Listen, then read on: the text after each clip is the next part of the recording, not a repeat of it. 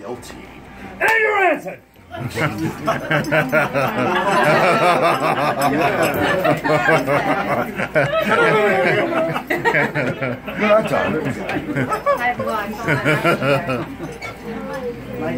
quite the answer we expected. Hey, you volunteer. You have been found guilty of the crime of piracy and shall be executed in the public square. Back up. Thank you. Get comfortable.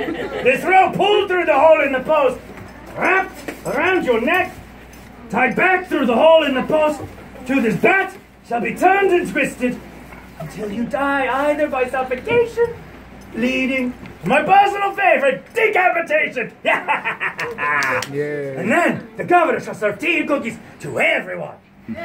No one wanted to see this pirate get her due more than the governor, folks. The town was festive, though. They were actually placing bets as to how many turns of the rope it would take to do the thieving pirate in. So, let's get down to business. You see, with the very first turn of that rope. First turn of the rope! What? Say, come on. You're doing this right now? Sorry, folks.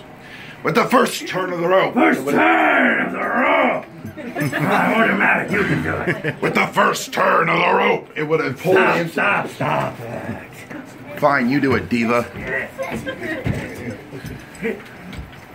Be back, relax, get ready to choke. Alright! With the first turn of the rope, Ransom remained eerily calm as the coarse braided fibers began to tear into his flesh. With the second turn of the rope, Ransom could be seen fumbling with something in his hands. And what was it? Rosary beads.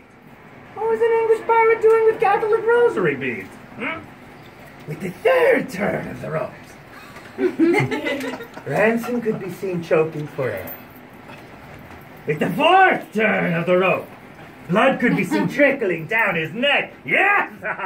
With the fifth turn of the rope, his face began to turn purple. And with the sixth turn of the rope broke. Ransom gasped. Okay. The crowd gasped. A priest fell to Ransom's knees. Oh, yep, that's me. There we go. Cried sanctuary and led him off into the safety of the church. This way. As the crowd cheered. Yay! Everyone rejoiced. Except, of course, for the